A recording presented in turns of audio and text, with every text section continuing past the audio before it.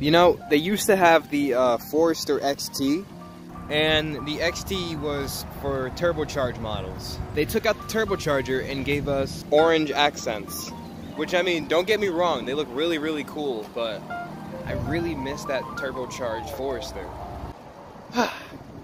Now that that's out the way, what's up, you guys? So today I'm bringing you the Forester Sport, and like I said before, it's not turbocharged. It is just a 2.5 liter flat 4.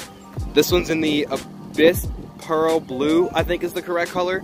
Honestly, I'm not gonna lie, I think it looks really, really good, especially with that orange accenting all around it. I think it just makes it look like kind of a sleek SUV. So it's a 2.5 liter flat 4, naturally aspirated, meaning no turbocharger. 182 horsepower, so pretty modest still. 176 pound-feet of torque.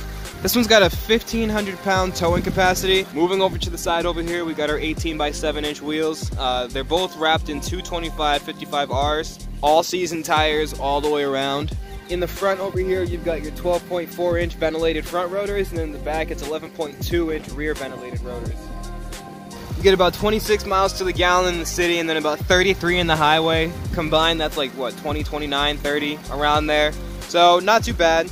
And then, again, you've got that 16-gallon fuel tank, which I think is the same as the Crosstrek. So, you know, not bad. Keeping it consistent, Subaru. I like it. You've also got these daytime running lights, which are lights that are just on throughout the day, non-stop. Meaning you can't turn them off at all. And then once I put the hood down, I'll show you that there's also a black grille accent where typically it's like, you know, chrome or something like that. And then again, like I said, you've got those orange accents which make the car just look really cool. Like, it makes it look like more than just an SUV.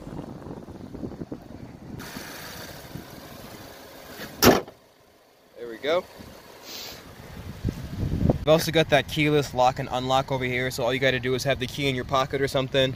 Put your hand in here, it'll unlock the door, and then just swipe across like that, and it'll lock the door for you.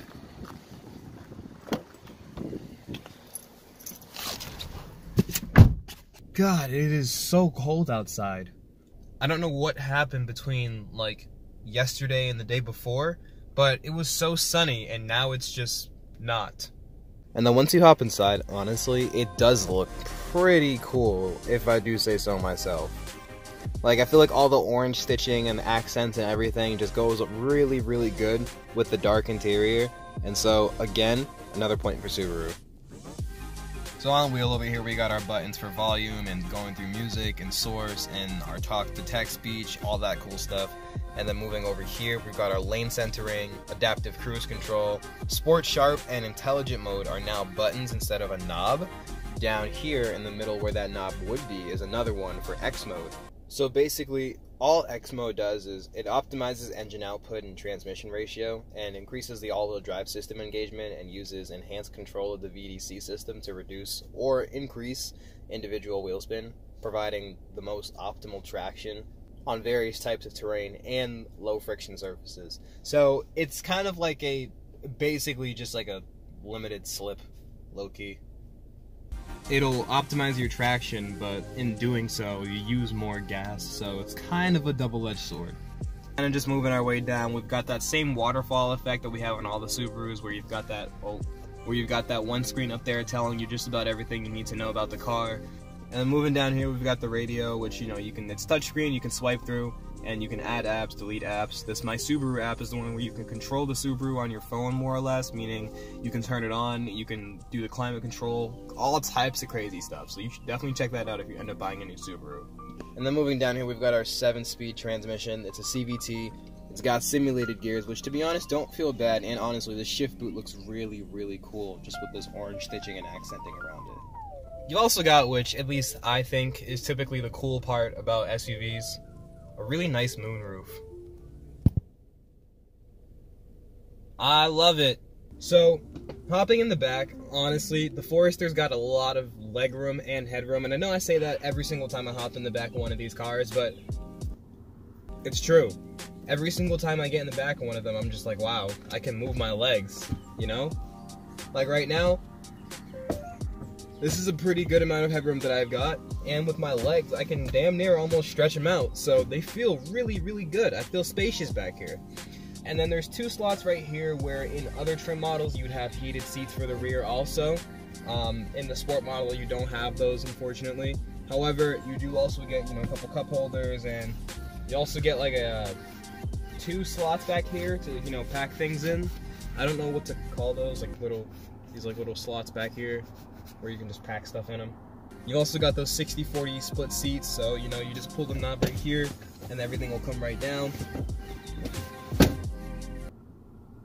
Accessing the back, which, speaking of, we should definitely go and look at the cargo area, right?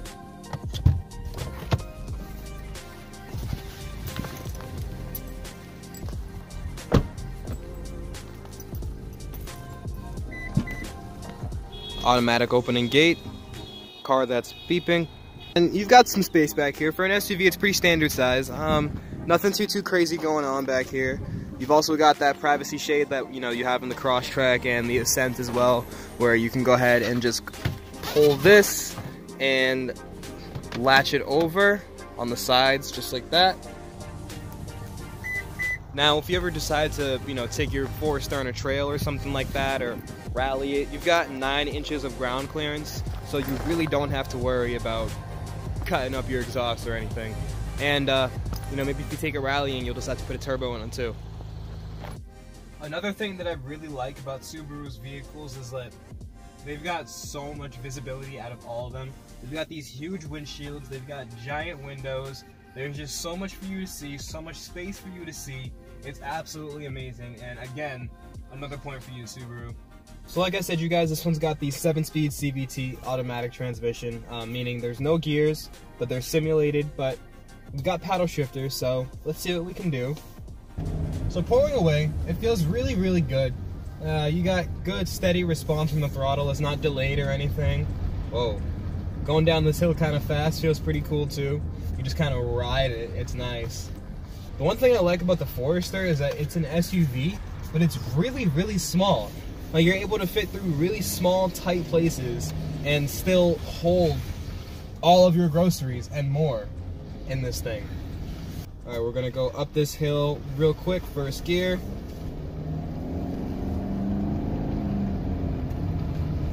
Feels good. Brakes.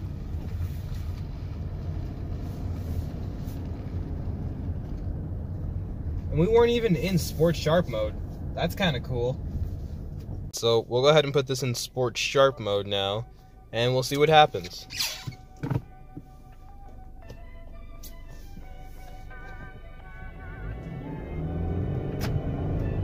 Oh yeah, definitely feels a lot more gutty.